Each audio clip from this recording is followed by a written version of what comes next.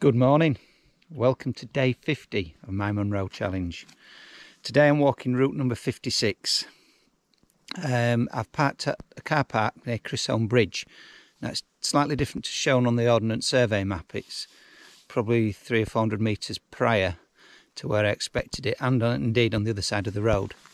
But it's all signed, as you can see, and they've actually put a signpost at the corner of the car park. Path to the hill track, so I'm going to take it and see where it takes me. I'm assuming it's the correct path. 2 Munros today, back over in Glen Affric. So today I'm going to do Tom Aconic, which is the Hill of the Moss, and Tol Creagach, which is the Rocky Hollow. So this track isn't shown on the map and wasn't one that I plotted, but it's going roughly in the right direction, roughly. So I'm hoping it will actually meet up with the original path. Just pointing out, I do have Stanley back with me, so I'm over the moon that I've got Stanley now for the next few weeks. So you'll be seeing a lot of Stan, and it looks like Stan's over the moon as well. Absolutely perfect. So it's 3/4 of a mile back to the car park. So it's cut a lovely corner, and I'm back on the track that I expected to be on earlier. So yeah, well worth taking that footpath. So there's 2 paths, one down there following the burn, the one slightly higher up. I'm following the higher up one because it's very boggy.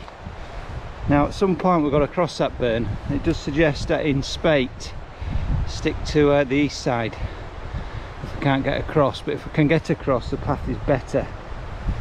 So we'll see how we get on when we get to the crossing. So I've got to the crossing, as it were, and I've managed to find a couple of larger stones and got across. I would imagine any higher and it would be impassable, and I've had to stay on the east side of the bank.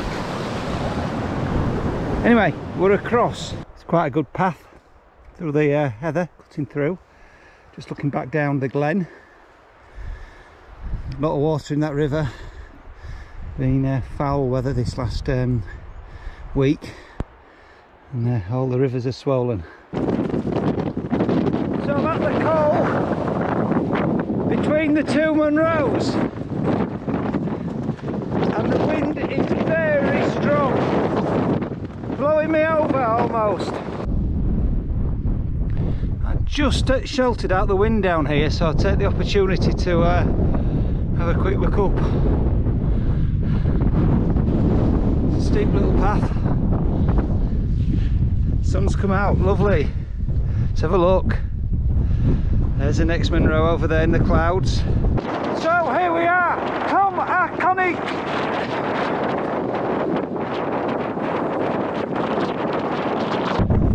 I'm just dropping off the top and the clouds have momentarily cleared. Got a lovely view, lovely. We're heading back down now to the Creagach,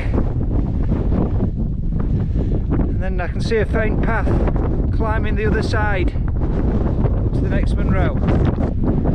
Look at that, the next Munro's cleared. The wind's just blown all the cloud away. What a fabulous view.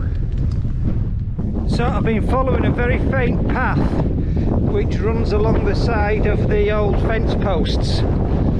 So in times of poor navigation and cloud, it gives you a chance.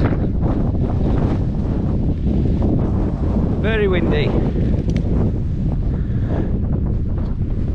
This is interesting. There's 2 tops. Gonna have to go to both. So this is a trig point at Creagach. Although the cairn does look higher, so I've been to both. The clouds cleared. First Munros over there in the background. So I've just started my descent, and the guidebook suggests to head due south. So obviously it's pathless. So rather than retracing my steps to the path that followed the burn that we had to cross earlier, I'm going to do what the guidebook suggests, and I'm heading due south down this hillside. So I followed the compass due south, picked a point on the horizon, headed for it, and before long, probably half to 2/3 of the way down, I picked up this path, which is just running parallel with the burn, and it's just about to join the path that we came up on. So that's been fabulous. So obviously a lot of other people have done the same. It's a faint path, but it's definitely a path. So back on the track, there we are. We're going to follow the track all the way back now, down to the signpost where it's signposted left to the car park, if you remember. Hi, welcome to day 50 of my Munros challenge. Today I walk route number 56. It's Thursday the 23rd of September. Initially the path is great, it's brand new, it's purposely built, and it takes you onto the access road, which takes you up to the dam that they built, small dam on the stream. Once you get past the dam, things start getting a bit squelchy and a bit boggy, extremely boggy, and you're on a much smaller path. And eventually you've got to cross Alt Tol Isa, the tributary to the river. Now I managed to cross it, but only just, and there is a lot of water about, but I would imagine it could be extremely difficult to cross should there be any more than there was today. And then you follow, so just after that you turn right and you follow a path steadily up the mountainside to the col, and I have to say, Ray, it climbs quite nicely. You really do make your gradient at a lovely pace, and it's easy to follow. Now when I got to the top, it was absolutely blowing a gale. I was struggling to stand upright on the col. Extremely windy today.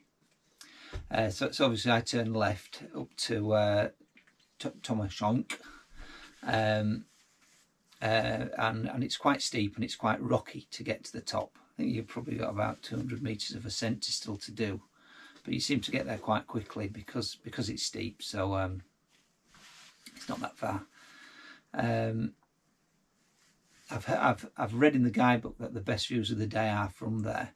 Unfortunately, with the clouds as it was, I didn't get my best views from there today. I got my best views from the next Munros, Tol Creagach,